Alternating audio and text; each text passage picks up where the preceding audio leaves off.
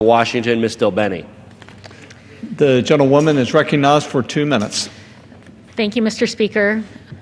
I rise in strong opposition to this bill. I wish I could say I'm surprised that House leaders are kicking off 2016 the same way they spent 2015 attacking women's health, but I'm not.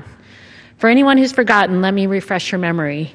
Last year, the House voted 10 times to attack women's health. That includes voting to restrict reproductive health care and private insurance, enact a sweeping 20-week abortion ban, and allow employers to discriminate against workers for using birth control.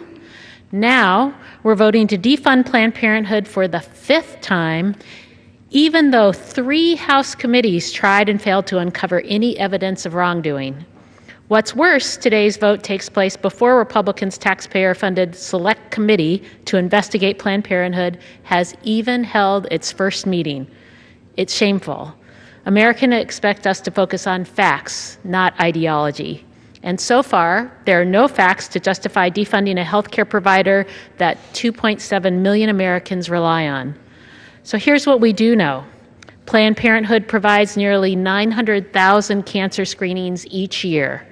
78% of Planned Parenthood patients are low income, and the services provided by Planned Parenthood help prevent more than 500,000 unintended pregnancies every year.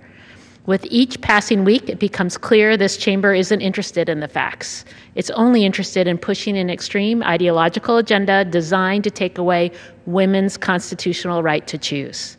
I urge my colleagues to vote no, and I yield back. The gentlewoman yields back. The gentleman from Colorado reserves. The gentleman from Georgia.